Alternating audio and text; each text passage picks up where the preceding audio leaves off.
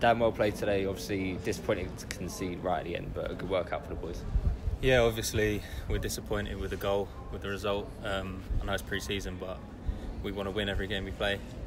But like I say, it's disappointing to concede, but I thought we played really well. I mean, they're 2 leagues above us, and to be honest, I think we dominated possession, we dominated chances.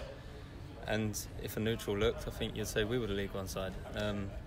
Pre-season's coming together nicely. It's early days still, but you can see what we're trying to do.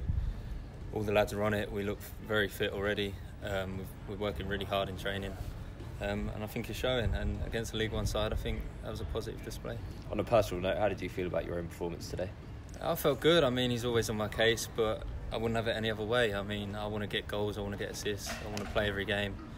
I feel like I've come back this season in a better frame of mind, better work ethic, and I think it's showing. I mean, I already feel fitter than I was last year, and I think it's showing. I'm trying to get assists, I'm trying to get goals, and on a personal note, it's coming together well, but I think as a team, we're looking very good.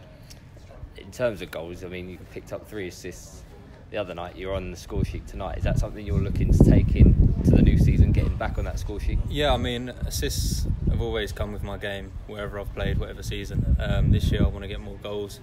I want to get in positions like that to get more goals. I mean, the game behind closed doors, I scored a very similar goal. So yeah, for me and Daz and the team want me to get more goals, get in better positions to score the goals. And that's what I'm trying to do, and thankfully the deliveries come in and I'm putting them away. How impressive have you been with the creator today, Antonis Vassiliou? He's only come in this season, he's only a young lad, and he's certainly impressive in these sort of games. Yeah, he's a great young lad. I mean, all the young lads that are training with us are top quality. I mean, they've got a good future. Dom in particular, he's doing very well. He's showing glimpses of what he's capable of. He's very young, and I think he's thriving the opportunity, and it's showing in his performances, like I said. And the ball he put across to me, I couldn't miss. So. We welcomed the League One side this week. Next Tuesday, it's Premier League, Crystal Palace. You looking forward to it? Yeah. I mean, you want to be the best. I want to play the best. I mean, it's going to be very, very tough. They're probably going to have most of the ball, but we back ourselves to keep the ball, like you see.